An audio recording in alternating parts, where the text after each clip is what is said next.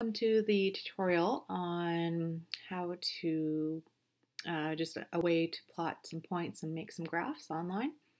Um, Someone brought up a concern with they don't have a printer, or if you do have a printer, I feel bad if you're printing tons of stuff and your parents are having to buy you more ink and so forth. So I'm going to try to modify my lessons and checkpoints and stuff like that, so somehow you can submit online versus printing it out, writing it on a piece of paper, and then sending it back. So we're going to try out this program called Geogebra. So here it is, Geogebra. So it's like algebra, but Geogebra. So anyway, let's look for it. So there it is. It's a free math app. It's kind of like Desmos, it does graph. I'm finding it a little easier to, if you want it to actually plot something, it seems to work. It's just a little easier to use, where like Desmos, you type in an equation, it's graph something really nicely. I'm sure it can graph points, but I'm finding that this program here, it works a little better. So let's hit start graphing. I'll take you to this page. It kind of looks like Desmos. So like it has the input area, kind of similar to GeoGebra or Desmos. But here it has some little features that you can click on. So if you click here, I think we want this. Yeah, we want the circle and the triangles here. So I want you to be able to show me the step pattern. So for example, if we're just graphing the parent graph, you always want to click on this move option here. That way you can move stuff around, like the graph, move it side to side and so forth. Okay, so you just have to keep going back to the move button so that you can adjust the what you want to be doing. So I'm gonna, so I already moved the graph, so I'm gonna go to point now, click on that, and then I'm gonna plot in the vertex 0, 0. So there it is. I'm sure you can modify the color and do all that stuff, but we'll just kind of keep going here. So the next point I want is 1, 1. So again, I believe the point option's still on, so I'll click on 1, 1. And then, so we're going over 1, up 1, over 1, up 3. So the next point will be here, and then over 1, up. So again, if you can't see up here, you can click the move button, drag the graph down a bit so you can see better. So, and then, but remember to click the point again. So over 1, up 1, over 1, up 3, over 1, up 5, click, there it is. And then you can graph these ones here, like that.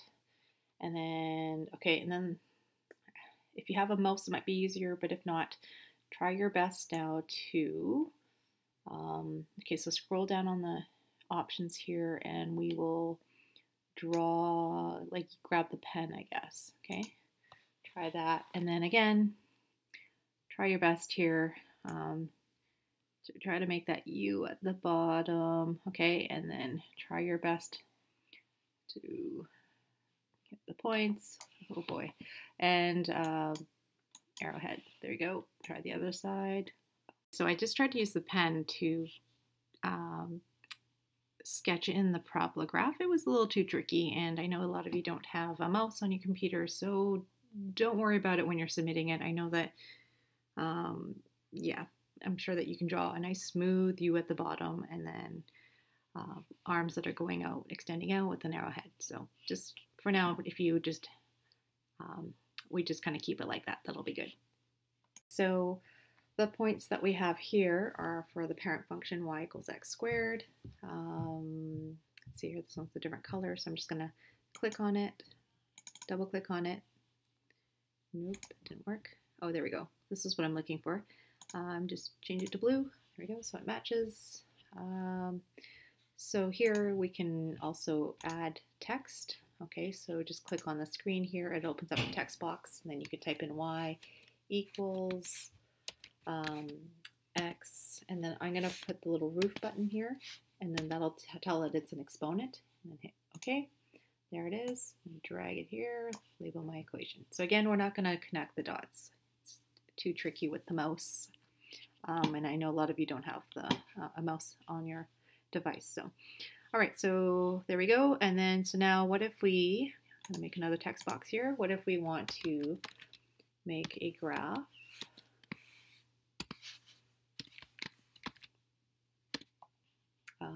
There. Okay, so I want you to graph y equals x squared plus 3. So again, we want to do this quickly without making a table of values and so forth. So what you're going to do here is that, analyzing this, okay, that means the vertical translation up by 3, so all the points will move up by 3. So we'll start with the vertex here. This A will move up 1, 2, 3. So here, let's click on point here.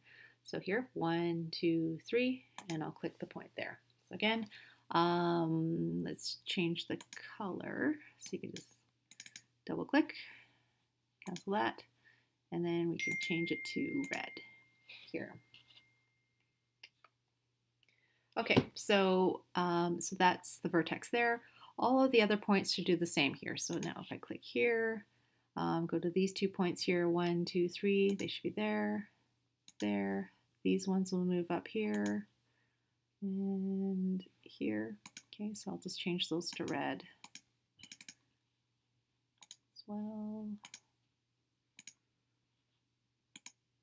Oh, good. So the options, it stays on. So just kind of go point to point and just change all the colors here.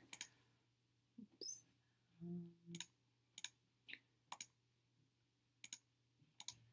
Okay, so I wouldn't want you to graph both of them. It'll be tricky. So I just want to see the final one that's been transformed. So here, again, if you wanted to plot a few more on, you can drag the screen down a bit. Okay, so again, just make sure you click move, then go back to point, and then these ones here will go up by 3 as well. And again, double click, just change it to red. Oops, there we go. And then you'll see, if we could connect them nicely, you'll see that the red has shifted up, the blue was the original. Okay, so this is a way that you guys can submit. So again, if you wanted the parent there to help you graph the red one, you can do that. And then from there, you could just delete the parent out of there, delete the label.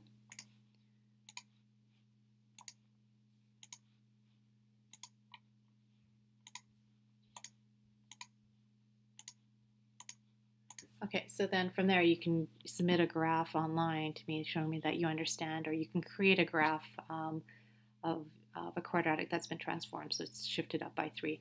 And this way you don't have to print something out, write on it, take a picture, send it back. You can just take a picture of this and send it back. So hopefully you guys know how to do screenshots on your device. Like your phone's probably easy. If it's a computer, just kind of look up, depending on the computer that you have, it'll be different, I don't know, key orders and stuff like that. So, okay, all right, so, okay, that's it for using GeoGebra in order to graph things. So I'm sure it's got a lot of different other features to it, so you can putter around with it if you want to as well. Okay, so Desmos is good, GeoGebra is also good as well.